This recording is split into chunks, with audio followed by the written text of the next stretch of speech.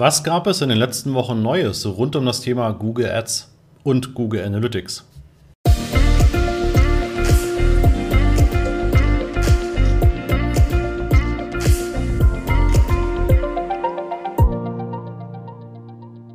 Damit herzlich willkommen, ich bin Christoph Mohr und wir unterstützen Unternehmen dabei, ihre wirklich realisierten Ergebnisse im Suchmaschinenmarketing messbar zu machen und dann wirklich profitable und effiziente Kampagnen aufzusetzen.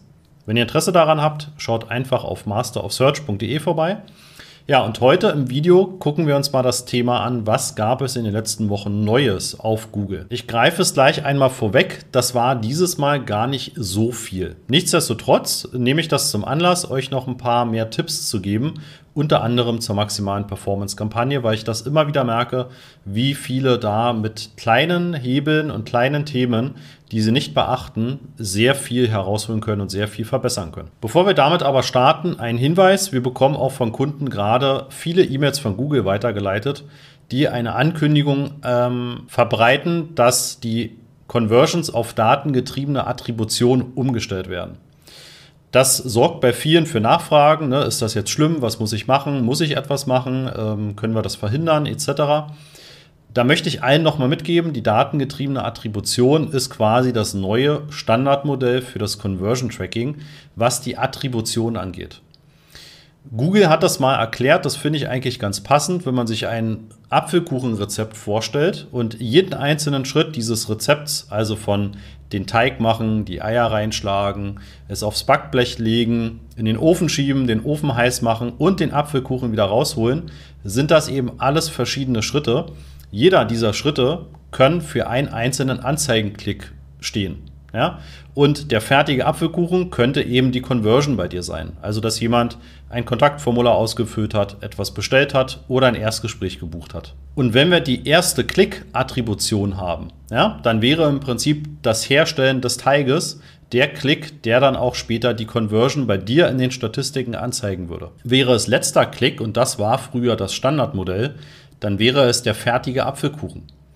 Aber jeder dieser Schritte ist ja wichtig, damit du später den fertigen Apfelkuchen hast. Sprich, in unserem anderen Bild, nämlich Google Ads Bild, ist ja quasi jeder Klick deines späteren Kunden hinführend zu der späteren Conversion. Insofern sollte sie natürlich auch entsprechend aufgeteilt werden auf diese einzelnen Schritte. Und das macht die datengetriebene Attribution. Ja, sie testet vieles durch, welchen Schritt kann man weglassen, damit später trotzdem der Apfelkuchen fertig wird. Und wo kann ich im Prinzip extrem viel auch an Conversions später rausholen? Ja, ist das eher die Bewerbung bei dem Herstellen des Teiges oder bei dem Teig auf das Backblech machen oder den Ofen einschalten? Ja, also ich hoffe, ihr könnt das so ein bisschen nachvollziehen mit einem quasi anderen Bild, was hoffentlich ganz gut so aus dem Alltag gegriffen ist. Letztendlich geht es darum, dass diese verschiedenen Schritte aufgeteilt werden. Das müsst ihr im Detail nicht wissen und nicht verstehen in euren Kampagnen, aber das ist der Hintergrund der datengetriebenen Attribution. Es ist also total sinnvoll, weil jeder Schritt ist wichtig, ja, der eine mehr, der andere weniger. Dementsprechend datengetriebene Attribution, ihr müsst nichts machen, das ist einfach nur eine Information und in den meisten Fällen wird es bei euch auch nichts an den Leistungsdaten verändern. Ja, es wird wenige Fälle geben, wo du zum Beispiel einen sehr langen Zeitraum hast zwischen dem allerersten Anzeigenklick und der späteren Conversion, vielleicht 3 Monate oder länger. Dann kann es durchaus mal eine kleine Verschiebung geben, aber das ist bei den meisten von euch sicherlich nicht der Fall. Und selbst bei diesen längeren Geschäftsmodellen ist es meist eher von Vorteil, mit der datengetriebenen Attribution zu arbeiten, als mit dem letzten Klick. Das einmal zu dieser E-Mail. Dann kommen wir einmal zur Performance Max-Kampagne. Ein paar Sachen möchte ich euch vorstellen und nochmal auf ein paar Sachen hinweisen. Wenn ihr in die Kampagneneinstellungen der Performance Max-Kampagne gibt, dann gibt es jetzt zum Beispiel endlich auch die Möglichkeit, die Standortoptionen noch einzustellen. Standortoptionen findet ihr unter dem Bereich Standorte und dann gibt es nochmal so einen kleinen Unterbereich. Und Standortoptionen heißt, wie genau soll Google den Standort des Nutzers, der eben eure Anzeige sehen soll oder nicht, festlegen. Wenn ihr das in der Standardeinstellung lasst, also Präsenz oder Interesse, Nutzer, die sich gerade oder regelmäßig in ihrer Zielregion aufhalten, bedeutet das kann auch jemand im Ausland sehen, wenn Google der Meinung ist, dass diese Person generell interessiert ist an dem ausgewählten Standort, also zum Beispiel Deutschland, Italien, Irland und so weiter. Das kann nicht selten dazu führen, dass diese Streuung international sehr, sehr, sehr weit geht. Ja, das seht ihr in den Berichten zu Standorten. Da könnt ihr das mal schauen. Es ist nicht so selten, dass man dann aus Indien, Bangladesch etc. auch Klicks bekommt und entsprechend natürlich auch Kosten generiert. Deshalb empfehle ich immer, auf Präsenz zu setzen. Nutzer, die sich gerade oder regelmäßig in ihren Zielregionen aufhalten. Ja, das dann einfach speichern und dann ist das in der Form schon erledigt. Ja, das war eine Funktion, die gab es lange Zeit wirklich nur für die Suchkampagnen, auch für Display-Kampagnen gibt es die, aber für die Performance Max-Kampagnen gibt es sie jetzt erst seit kurzem. Ja, und insofern mach das bitte, stell das entsprechend ein und schon hast du wieder eine kleine Optimierung durchgeführt. Dann andere Einstellung, weil ich es hier gerade sehe, ja, die automatisch erstellten Assets. Überlegt euch, ob es sinnvoll ist, dass ihr sagt, hey Google, du darfst gerne meine gesamte Webseite durchsuchen und du darfst gerne auch weitere Textzeilen in meine Texte übernehmen oder in meine Beschreibungen im Anzeigentext. Wenn ihr das möchtet und wenn das sinnvoll ist, und das kann bei vielen Geschäftsmodellen durchaus sinnvoll sein, dann könnt ihr das gerne aktivieren und ihr könnt regelmäßig ja gucken, was macht Google denn dort eigentlich. Wo ich euch aber eine Empfehlung mitgeben möchte, ist bei der finalen URL. Ich habe nicht selten gesehen, dass es einfach gewisse URLs gibt, die Google ganz gerne schaltet. Das kann die Impressumseite sein, das können die Referenzen sein, das kann die Über-euch-Seite sein. Und diese könnt ihr einfach hier als auszuschließende URLs eingeben. Ja, und dann habt ihr zwar Google gesagt, ja, du darfst dir auch eben meine anderen Seiten anschauen oder den Nutzer auf eine andere Unterseite meiner Webseite schicken, wenn die dort dann viel zielsicherer ist und viel zutreffender ist. Aber bitte nimm nicht Impressum, Datenschutz, AGB und so weiter. Ja, das sind im Prinzip Sachen, die solltest du auch benutzen. Dann empfehle ich euch, immer mal in die Statistiken zu schauen. Also wenn du in der maximalen Performance-Kampagne bist, gibt es unter dem Bereich Statistiken und Berichte eine entsprechende Auflistung von verschiedenen Themen, zum Beispiel Diagnosedaten, welche Nutzer werden hier erreicht, also wo sind im Prinzip dann auch die Ausspielungen, welche Zielgruppensegmente, also Informationen über die Zielgruppe hast du, welche Suchkategorien werden bei dir ausgespielt. Das sind so ein paar Sachen, damit kannst du einfach ganz gut einschätzen, ist Google da im richtigen Teich unterwegs, um zu fischen nach deinen Kunden oder eben im falschen Teich. Und dann gibt es noch eine Sache, das kennen viele nicht, und zwar oder mehrere Sachen. Das eine ist ein Skript, darüber habe ich hier bei YouTube auch schon ein Video gemacht. Übrigens, wenn du das auch nochmal mit Screenshots sehen willst, dann komm sehr gerne ins nächste Webinar. Du findest hier in der Beschreibung den Link oder suchst bei Google nach Master of Search Webinar. Da meldest du dich einfach gratis an, denn am 3. April ist unser nächstes Webinar und wir machen das immer wieder einmal. Ja, das als Hinweis, melde dich dazu gerne an.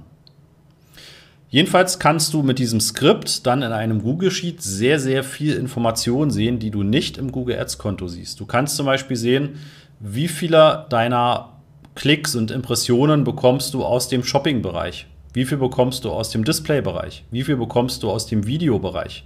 Und kannst einfach viel mehr Transparenz bekommen, was du innerhalb des Google Ads-Kontos bis heute nicht bekommst. Ja, also das siehst du in der Form einfach nicht. Ja, das kannst du aber, wie gesagt, über die Google-Schnittstelle von außen abfragen und bekommst das in einem Google Sheet sehr schön aufbereitet dargestellt.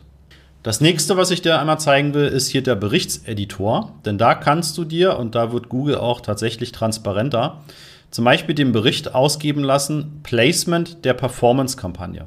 Wenn du darauf klickst, dann kommst du in den sogenannten Berichtseditor, den empfehle ich dir generell, sich mal genauer anzuschauen, weil der einfach sehr viel mehr Informationen dir noch liefern kann, als du das so siehst.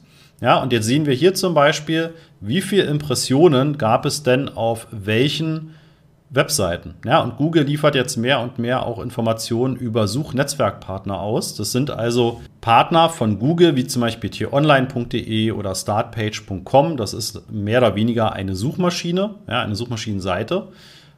Die Ergebnisse kommen aber komplett von Google.